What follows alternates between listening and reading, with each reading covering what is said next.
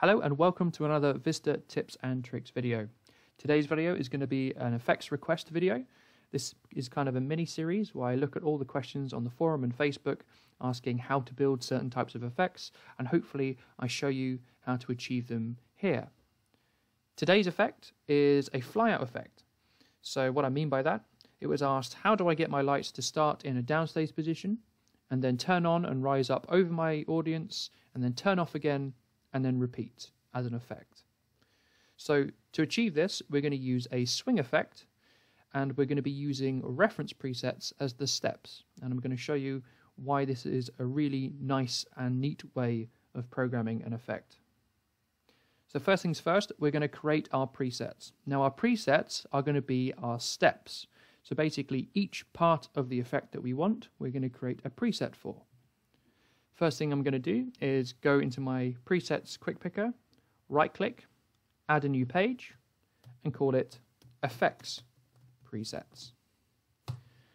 Now the reason I like to do this is because first of all, it's really good for organization.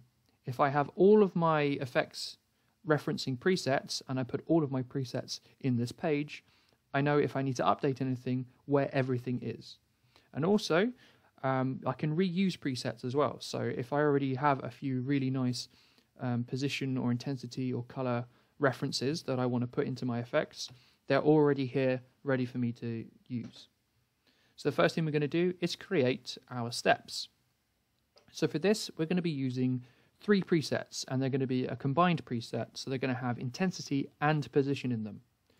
And all they're going to do is follow the route that we want our lights to take. So first thing I'm going to do is give my light some intensity so we can see what we're doing. I'm also going to zoom them in a bit, but we're not going to be saving the zoom. We're only going to be saving intensity and position. And the first thing we're going to do is create a kind of downstage preset. So I'm going to bring these forwards a bit, and then I'm going to take my floor movers and kind of match them as well. So just bring them forwards a bit. When you're happy with your first position, grab your lights. I'm going to take the intensity to 0 because I want to start with my lights off. So this is the first step of the effect. So this is what I'm going to put in my first preset. And it's very important that you actually give your lights a 0 value. You actually need to enter in a 0. Don't just program them with them off. And to check that you've actually got intensity in there, as you can see, we have 12 lights with an off value. So now what we're going to do is save this as a preset. I'm going to hold down my yellow modifier key or my control key, tap in my new effects presets page, and call this one down, off. I'm going to deselect beam because I don't necessarily want the zoom in there, and I'm going to select intensity. So this preset is going to save intensity and position at the same time. Then I'm going to hit OK. Now my next step, I want my lights to turn on and rise up at the same time. And so this is where you decide at what height you want your lights to be at full. So I think if we have them come to full and I set them maybe just over the audience, so by the time they're here they will be at full, and I'll match them with my floor lights as well, so maybe something like that. Obviously all of these steps are completely up to you, whatever you want to achieve with your look, but this is the general way that you will be able to put them in. So once you've got that, same again, and I'm going to call this one audience on, deselect beam and select intensity, same as before, hit OK, and then my final step is going to be having my lights go all the way up and fly out over the audience and turn off again. So I'll set my height for that now. So grab my lights, take them out to about there, grab my floor lights, do the same, try and match the angle, and then turn them off. Save this as a preset, call this one up and off. Again, deselect beam and anything else you don't want, and then keep position and intensity and hit OK. So now what we've done here is we've created our effect essentially, but broken it up into steps. This can be really useful if you're going for a particularly complicated effect, because it allows you to then break it up into chunks that are more easily programmable, and it takes a lot of the guesswork out of what you're trying to achieve. So now we're going to go to our effects engine, select new effect, make sure we've got swing effect selected, and we're going to start with our intensity first. So we're going to hit OK. Now we've got 3 presets that we want to use, so I'm going to add another step by using this plus button down here. So now we have 3 steps and 3 presets, so all we have to do is click on a step and then tap the preset that we want. Then click on a step, tap the second preset, click on the third step, tap the third preset. Now this is just our intensity, but as you can see, it starts off, turns on, then turns off again. Now to add our position values to this as well, we're going to go to our Advanced tab. We're then going to click the plus button down here, go to Position, add Position in. Now this just needs to match our intensity, so all we need to do is, just as before, add a third step, click on our first step, our first preset, click on our second step, use our second preset, and then click on our third step and use our third preset. And now, as you can see, we have a really nice flyout effect running across our fixtures.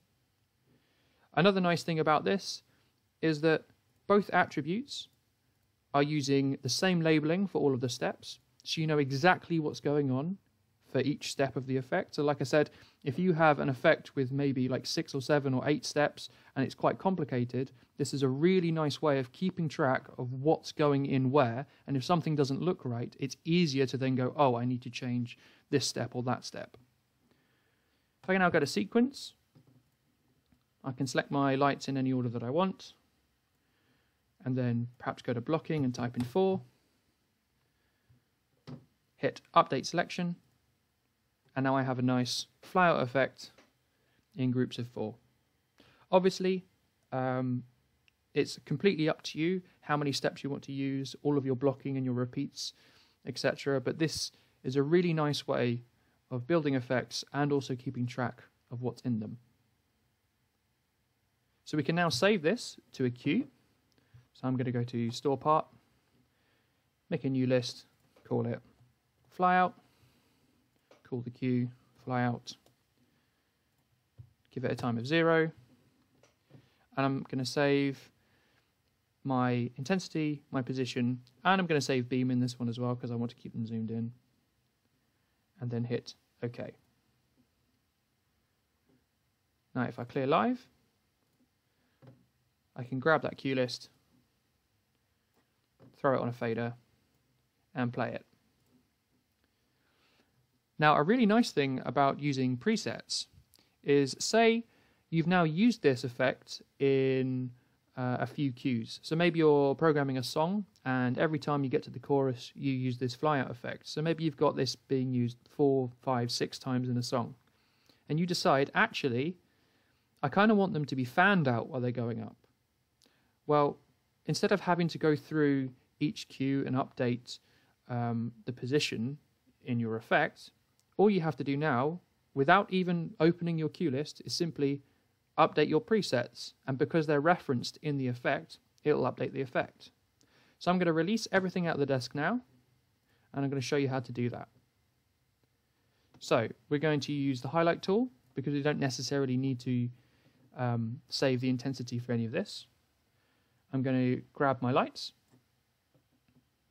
I'm going to put them in the down and off position first, and I'm going to hit fan out, and then I'm going to hold down Control or my yellow modifier key.